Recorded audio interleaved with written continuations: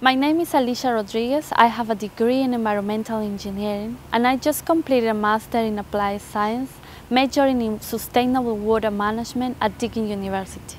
I've had the opportunity of working in environmental and social responsibility projects, which allow me to develop teamwork and leadership skills.